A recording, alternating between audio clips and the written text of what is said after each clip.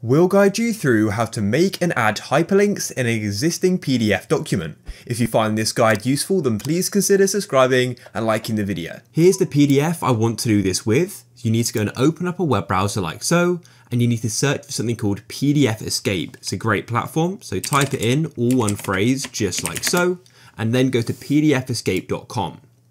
Once you're on the site, we can go and use the free online version, so press free online.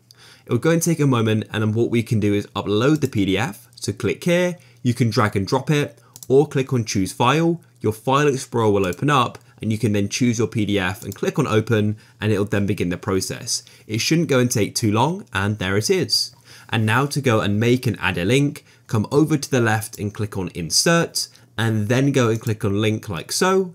And then what you can do is go and click and drag on the page to insert the new object in the link. So what you could do is do this over an image or some text. For example here, I'll click and drag over guide like so, and then you can choose if you want to make a link to a URL or a page. In this case, I'll do URL, and then what you can do is type in the link. In this case, I'll just do google.com, then go and click OK.